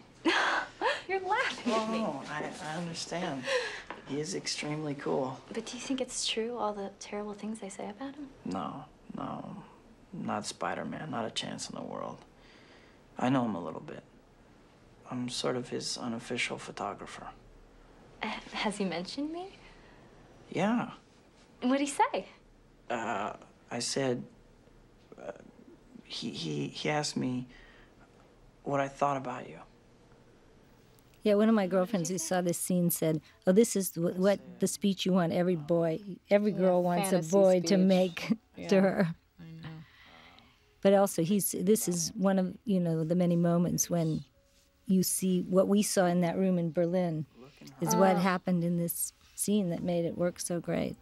Yeah, Toby was easy to work off of, Yeah. Everything feels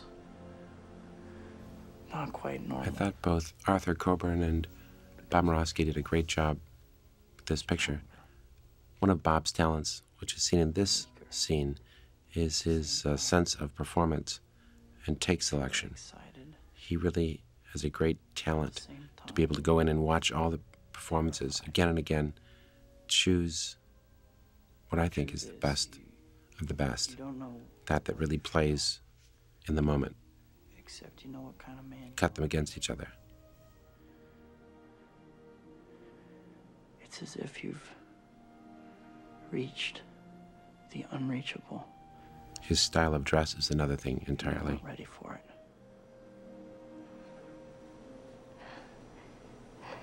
You said that.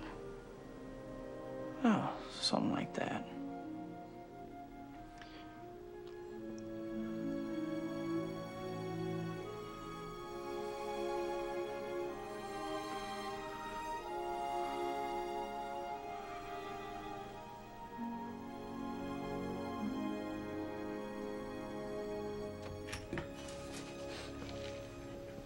That was Harry's first day on the set.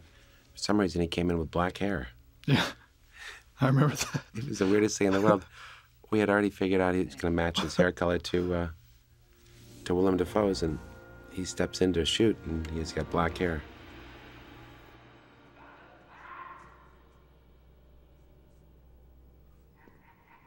It gets a laugh in this theater, the scene, because he's like, Dad, is that you? It's the most ridiculous. But the laugh altogether is like such a signature of the character. That's one of my funniest moments in the picture, where he comes in and hears the rantings and ravings of his father. It reminds me, in fact, it's based on, for me, I would come home and hear my mother upstairs saying things that she should have said to others during the day, but didn't have the guts. Mom? Well, he's loved her since the 4th grade. He pretends like he doesn't, but there's no one Peter cares for more. I'm so sorry. I haven't always been there for you, have I? You're busy. You're an important man. This is filmed in one of the great locations in LA. It's a huge mansion up in the Hollywood Hills. That's right, and Neil Spisak so demanded that we not shoot here because he had learned that they had shot a scene from Batman here. Yeah. So he demanded that I not photograph it in any way that they had photographed Batman, and he made sure to decorate it in a very different way. Mm-hmm. But I don't think anyone knows that, at least they didn't until this moment when you happen to tell the viewers. Bob came up with the idea of putting that scare in at that moment. Actually, it may have been Paul's idea. It's Paul Hart, one of our assistant editors. Paul's idea to put a good scare jolt moment in there. Oh, yeah. I think he did it as a joke, and then, like many things, I realized that some of the assistants' jokes were better than my editor's great ideas. So we took that, and Bob transformed it into a full-fledged scare. On your face since Mary Jane was here. Hey, you were supposed to be asleep. You know, you were about 6 years old when MJ's family moved in next door. And when she got out of the car and you saw her for the first time, you grabbed This is a great scene that David Koepp wrote. It reminds us of Peter's warmth for Mary Jane ever since he was a child. Helped set up the ending of the piece. When he finally walks away from her, you know, you're reminded just how much she means to him. He's in love with her. She's still his girl. Well, isn't that up to her? She doesn't really know who I am. Because you won't let her. You're so mysterious all the time. Tell me, would it be so dangerous to let Mary Jane know how much you care? Everybody else knows. I'll be right back.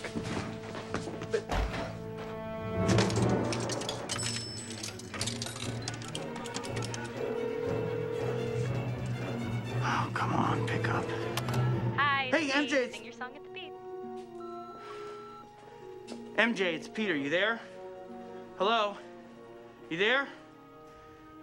Well, I'm just calling to check up on you. Will you call me when you get in, okay?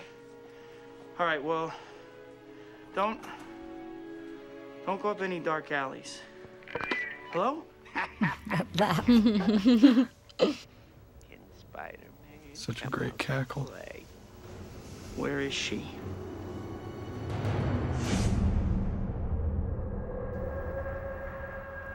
We had actually played around with a lot of different locations for this ending. We knew that we wanted to be up high. You know, that seemed like a requirement of the storytelling, you know, in Spider-Man and the Goblin who flies and Spider-Man who swings and all that. And then it hit us that the 59th Street Bridge was the place. Little did we know how difficult it would be to execute, because like the Times Square sequence, we couldn't actually go up there and shoot on the top of that bridge. When we first looked at the movie and screened it for the studio for the first time, they had to watch a sequence where MJ was on the bridge, but there was no bridge. Oh, really? And Spider-Man rescued her, but for half of the sequence, there was no Spider-Man. That's so funny. And we were trying to say, no, trust us, it's going to be okay. Yeah.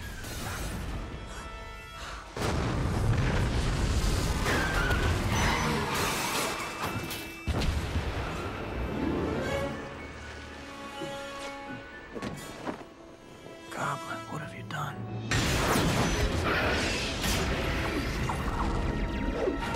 I read about 400 kids for those 10 kids in the tram. I know you did. You were in the casting room with them forever. I've spent about 4 days with 9-year-olds screaming at me and crying for me. It was painful. But they all did a great job. I mean, it's really tough. They go through a lot of emotions there.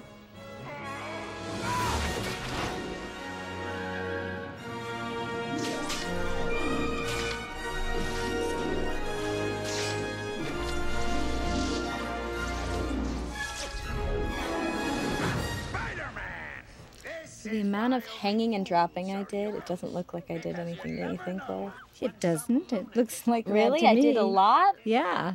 But, like, I was up there for, like, 2 weeks straight doing stuff. Yeah, you were hanging and falling. Well, remember when you did the audition, though, and Sam said to you... Oh, yeah, like... And he said, are you in good shape? And you made a muscle? yeah, You didn't have a lot of muscle. Yeah, I don't have any Yeah, muscle. I'm you're like, yes, non-existent Sam. muscle. Sure, whatever you want. This bridge sequence was one of the hardest things that I've ever done as a director.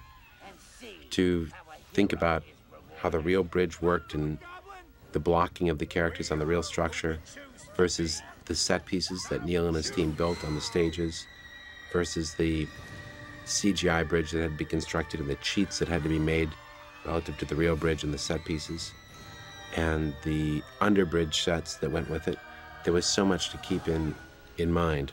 It got very, very difficult, I remember. Do you think it was more complicated than Times Square sequence? For me, it was. Because I couldn't walk the bridge. Yeah. These places where we shot this didn't really exist as a place that you could scout and know personally. Yeah. So a lot of it had to be kept in the mind or just done through photographs. Exactly. There's so much dimensionality to it, people moving from point A to point B. And I don't just mean left and right or backwards and forwards, but up and down, under the bridge, over the bridge, around the bridge. You really had to have a sense of it in your mind to make the scene work. So it was a real brain twister. And always trying to keep in mind where you are geographically as compared to Manhattan and Roosevelt Island to keep the continuity correct. That's right. Yeah.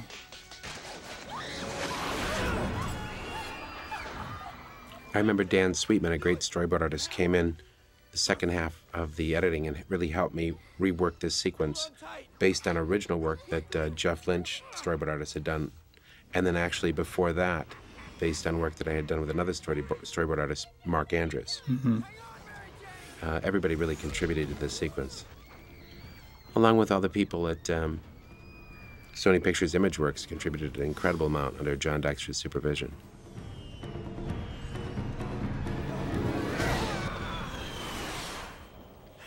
That's some more great animation right there.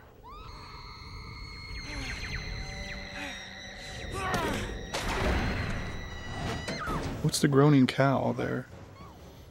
That's the sound of strain on the slowed down to, 72 frames a second, the sound of thousands of pounds of torque on this steel cable. Toby's brothers are in the tram, too. I think, one of them was, yeah. Yeah, and John Dykstra, visual effects supervisor, his daughter's in one of the tram kids. Yeah, that's right. John Calley's stepson is one of the tram kids. Everybody got in the act. Yeah. Trying to save a bunch of kids? Oh, yeah, I got mess with all of us. Took a long time to reset and do those shots. I remember all the prop guys and crew members running around picking up rubber pipes, and actually rubber chicken was slipped in there, but it took a long time to reload all the New Yorkers with objects to pelt Willem with.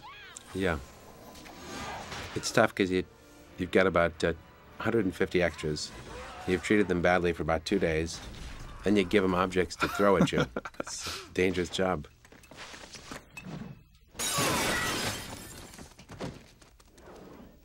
This was a set constructed by Neil and his team of artists that we referred to as the Hulking Ruin, and a lot of beautiful design work done in here.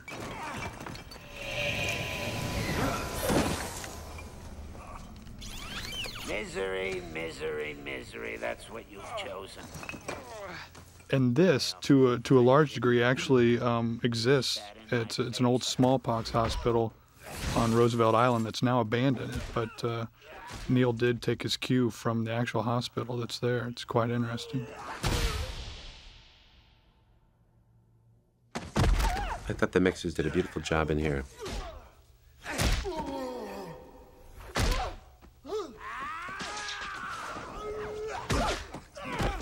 Toby did a great job looping, too. He'd have come up with 16 different ways to grunt. Yeah, he did.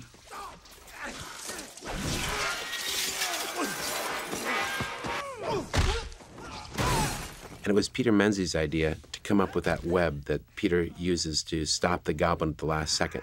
He came in as my second unit director of photography just for this sequence. You've spun your last web, Spider-Man. Had you not been so selfish, your little girlfriend's death would have been quick and painless. But now that you've really pissed me off, I'm gonna finish her nice and slow.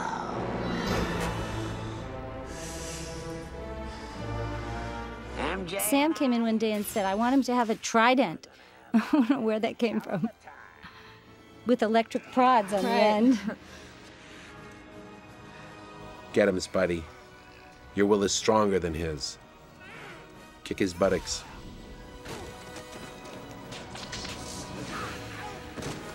Kim Kahana did a great stunt here. We let this wall fall down on him.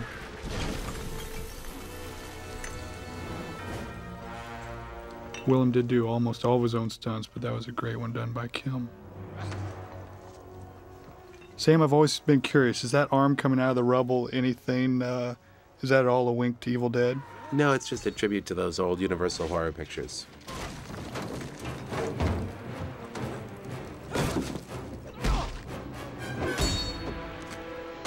The monster awakens. The guys at ADI, Amalgamated Dynamics, did a great job with Willem's mask right there, letting us beat it up. And they really did. Yeah.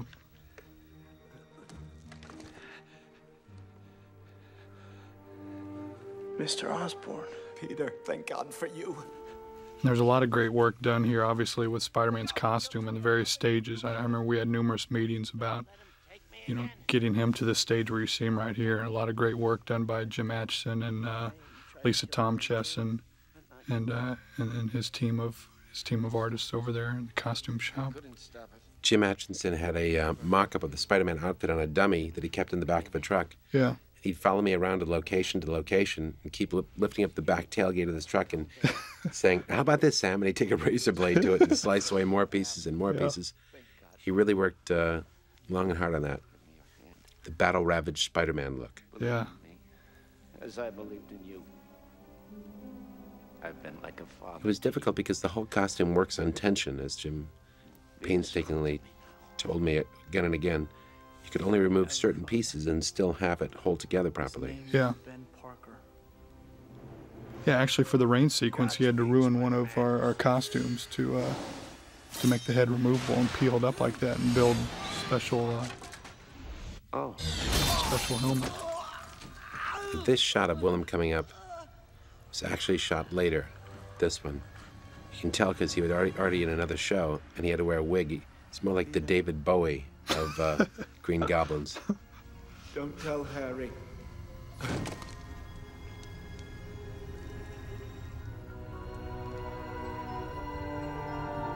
I think we just wanted him, the reason we did that shot was we wanted him to say, "Don't tell Harry."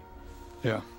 Rather than it being an act of kindness that Peter performs, not telling Harry, we wanted him to fulfill the last wish of Norman Osborn, this man who had been the surrogate father to him. Mm-hmm. So that he had an obligation, a friendship, to perform these last acts, and to keep this dark secret.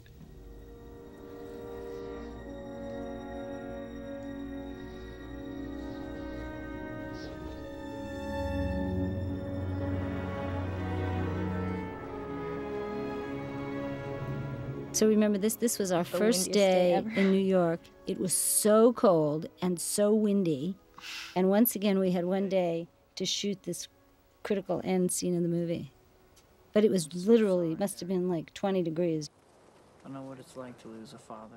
I remember the fellow playing the priest in the background kept asking me for a line. He kept saying, I can't give it to you, he's just the background player in this.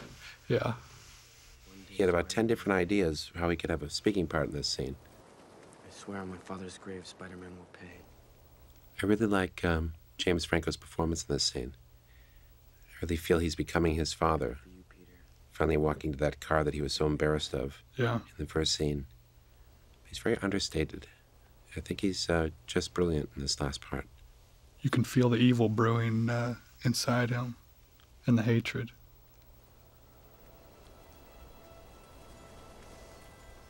That's a great shot. He's almost walking to his destiny.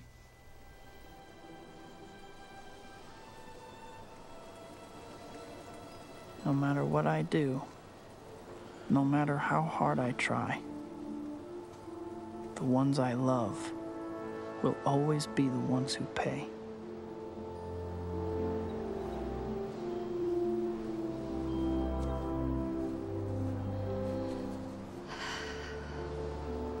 You must miss him so much. It's been so hard without him. There's something I've been wanting to tell you. When I was up there, and I thought I was gonna die, there was only one person who I was thinking of. And it wasn't who I thought it'd be. There's so many questions when you go to shoot a scene. I remember Toby and Kirsten, they brought so much to this scene, but one of the questions was they weren't sure that we should do the kiss at the very end. Mm-hmm. And I really appreciate them going for it and giving it a shot, because it turned out, and you never know it at the time, that it wouldn't have even worked without it. Yeah. Like I'm more than I ever thought I could be. But we developed a great deal of trust throughout the course of the making of the movie, and they're willing to try things, and eventually they learn to trust you that if it doesn't work, that you won't keep it in the finished picture. Mm-hmm. Laura was a big advocate of it too. I have to thank her for that. Yeah. Our producer. Yeah, you had a great collaboration with these two. They're very talented and gifted, well beyond their years.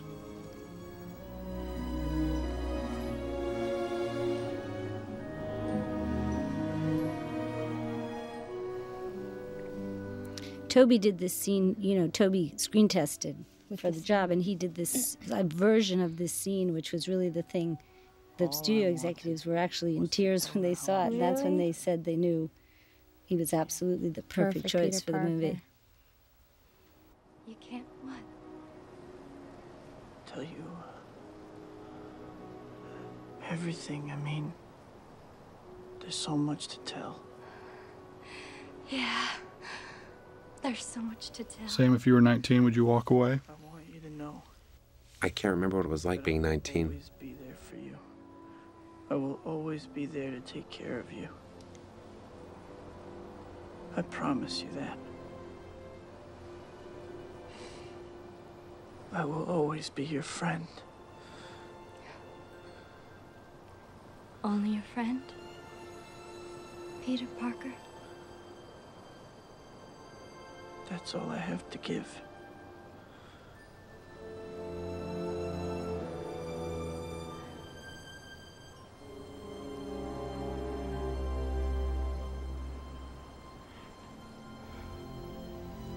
This scene was a great combination of David Koepp, Alvin Sargent, great input from the producers, and of course the actors. Yeah, Laura did a lot of great work on that scene. Life holds in store for me. I will never forget these words. As I watch him at the end here, I really feel he has matured, grown into the person This is my gift. that his uncle thought he could be. Who am I? I'm Spider-Man. And this is the shot. This shot was actually literally conceived 18 months before we delivered the movie, and they started working on the shot, and it was the very last thing that came into the last shot that went into the film just as we were finishing the dub.